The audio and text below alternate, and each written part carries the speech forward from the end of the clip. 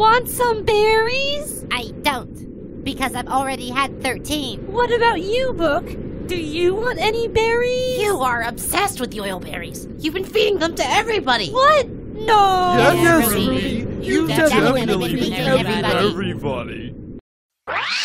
Oh my collagen, everyone is metal. I don't like it. Do you want to use my anti-yoiler? For sure.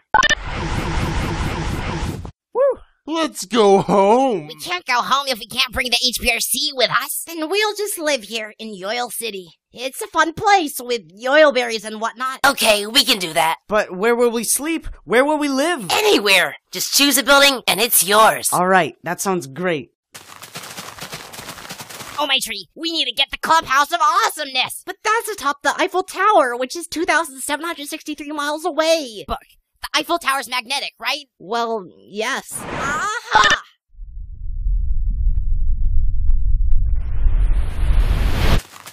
This house looks appropriate. What do you think? Yes, it's perfect. Not too big, not too big. Whatever, it wasn't my first choice anyway.